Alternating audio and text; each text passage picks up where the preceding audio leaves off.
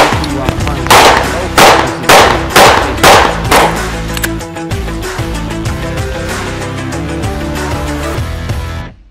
G'day everybody, today we're out there at the range. I've been cordially invited by Beretta as one of their pro team members to test fire and take the Beretta APX through its paces. This is my personal carry gun of choice as well, so I'm quite experienced with it and I prefer it to most other carry guns. And I'm going to tell you now a couple of the reasons why I prefer this APX. So as we're starting, just to indicate that the pistol is unloaded, it is safe, there's no ammo in there, so we can comfortably handle this. So the Beretta APX comes out of the box with very nice steel sights. This is good in a battle situation. You're knocking it against stuff, it's not going to deform too much and it's not going to move off target. That's a very, very good bonus. We're moving down from there. The heavy slide serrations on here on the front and the back. This is a huge benefit for me because it doesn't matter how I present onto the slide or cycle the slide, I get a good comfortable grip on there, even with sweaty or wet hands. That's a must in most situations. One of my favorite features as an instructor, not really as a shooter, is the firing pin block that moves upwards over the slide, so you can clearly see what is happening with the trigger through the trigger press cycle. This is very, very useful when you've got new students training and they tend to jerk or slap the trigger and push the gun downwards. Now from an instructor point of view, I can actually see as they're pulling the trigger if they're pressing it hard or they're presenting it very smooth. It brings me to the Beretta APX trigger. Straight out of the box, it's got a very short press, very smooth break and a very short textile reset. It allows you to shoot this pistol very accurately and very rapidly straight out of the box with no need to modify on this trigger at all. Obviously some people would like to change that to their preference. For me, out of the box, absolutely perfect. The gun is fully ambidextrous, so it doesn't matter which way I grip it, strong hand or weak hand, I can manipulate the firearm properly. And if we look at the grips, it's got very aggressive front and back straps, allowing me to grip onto this pistol. I've mentioned in some other videos that that's what I prefer. It allows me not to have to squeeze too hard on the grip panels to keep the gun from moving in my hands. So even with a nice relaxed grip on the gun, it's not going anywhere, even if my hands are wet. That's a big plus. One of the features that I'm not going to present here is the fact that you've got this interchangeable grip module where you can change the Centurion grip to the compact grip. It's going to lessen your capacity on the pistol, but it's going to shorten the grip a whole lot. So when you're running a deep conceal, formal wear type situation, this really comes in handy. So I can run a nice full-size grip on there for my normal stuff, but when I need to deep conceal, it's an easy swap out and I've got a very nice compact pistol in my midst. And even with the compact frame, it's got enough grip to let me present the gun properly and control the recoil and the cycle sequence of the pistol. Now the Centurion is our mid-range between the compact and the full size, but one of my likes in this is it's got a relatively full-size frame, so even with my slightly larger hands I can get a good presentation on that grip, which allows me to control this pistol a lot better and more comfortably. Alright, so as our first drill, we're just going to do a standard present out of the holster, shoot the target drill, just to see how comfortably we can get the gun out of the holster, shoot the target. We're roughly at around about 6.5, 7 meters.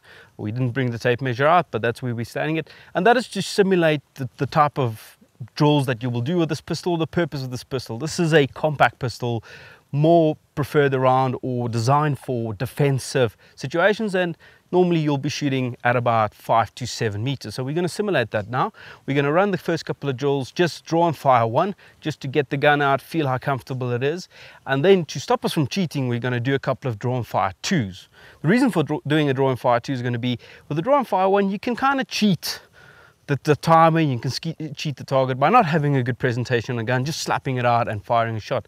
Draw fire two actually requires me to have a good presentation on the gun, break the shot, follow through, come back onto target. So we'll see, this is a fairly light carry gun, so it might recoil a bit more. I doubt it. Let's see what happens. Okay, range is hot.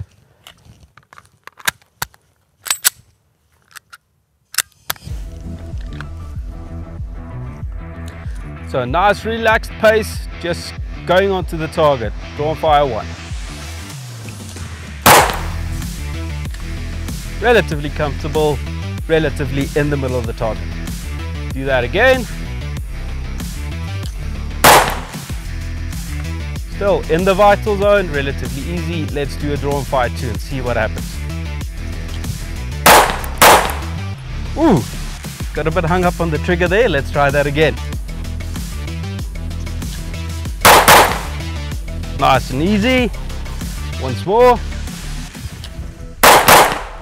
Right, I think we should go grab the timer and see what we can do on the clock.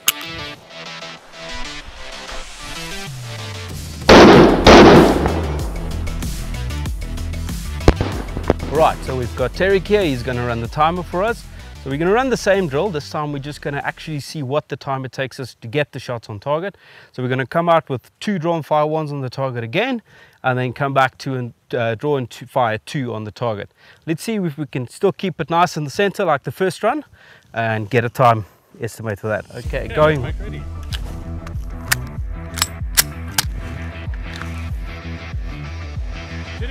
Yep. Stand by.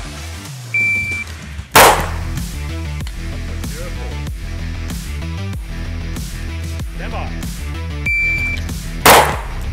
1.02. Nice and consistent. Stand by.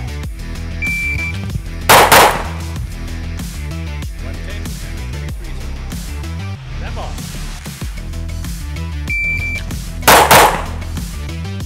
102 and 23. Let's see if we can get sub 1 second on that first shot. We can. Get ready. Stand by. 0.85 draw, 21 skip. All still nice, comfortable in the middle. And as you could see when you listen to the time, draw and fire 2 was just slightly slower because I had to ensure that I've got a good presentation on the pistol. That was for the camera. 1.06 seconds for 2 shots from the holster.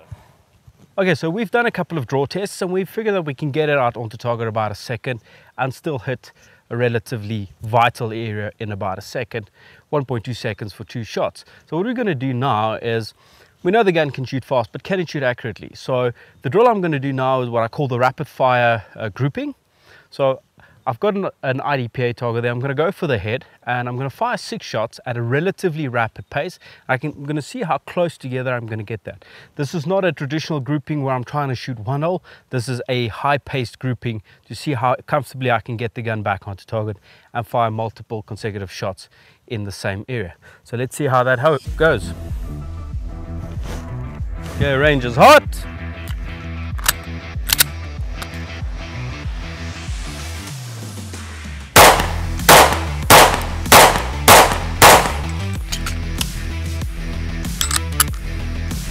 Relatively comfortably, relatively easily, and as you can see, the gun's not jumping left to right, it's keeping up the same pace. That's a 4-inch ahead at about 7 meters, relatively comfortable. Yep.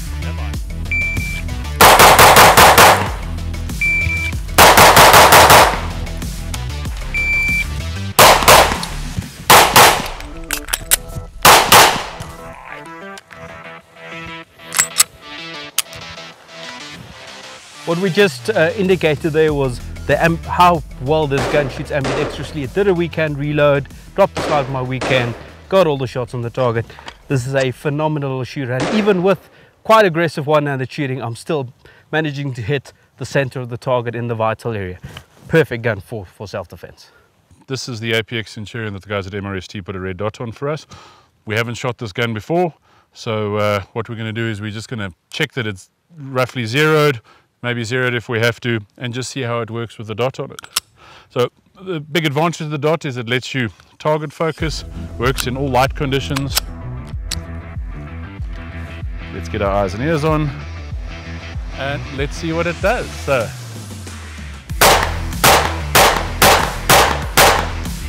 I pulled one slightly, but I think the zero is not too bad at all. Oh, that was me. Oh, I'm shooting terribly.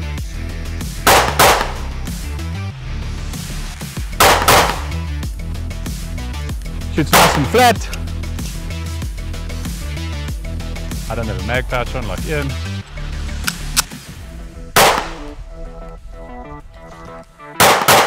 Shoots nice and flat, really easy to track the dot. Under recoil.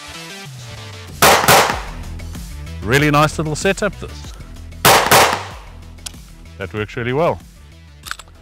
So we don't have to zero this properly at distance, but I think we've got a winning little package here. Dot works really well on it. The gun shoots nice and flat, so it's easy to track the dot once I got the hang of it. Fantastic little setup.